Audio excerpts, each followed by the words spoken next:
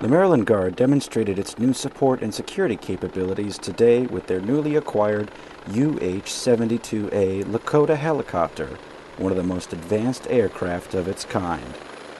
Well, not only does it help Maryland by replacing older aircraft, but it supports the governor as far as our support to him in emergencies. And as you can see, as we're heading off to the southwest border, it supports the federal government as well.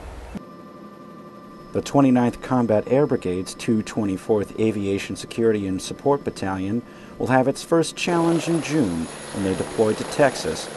2 of our 4 aircraft are going to be leaving for the Southwest Border Patrol to augment and support Customs and Border Protection down there. Maryland's is going to be kicking in 2 aircraft to help support that mission, and we're going to be supporting it all the way through the end of 2012.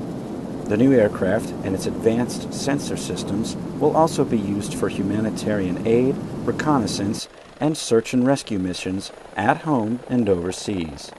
Or just in case of natural disasters for the state of Maryland. Our aircraft has the capability for command and control with multiple radios, which can talk to anybody throughout the state virtually, police, fire department, other local law enforcement agents. For the Maryland Army National Guard, I'm Army Sergeant John Higgins.